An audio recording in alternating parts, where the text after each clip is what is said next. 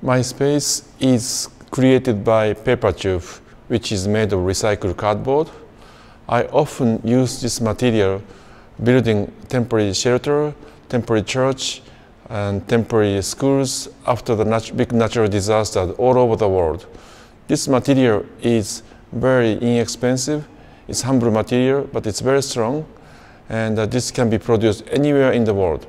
So that I've been building many of temporary shelters for the victim of natural disasters all over the world. And also this is very inexpensive material, weak material, we can make very strong structure. And also structure can be recycled, or even this can be removed to move to somewhere else as also permanent structure. I decided to use this material for this exhibition in order to have kind of same feeling.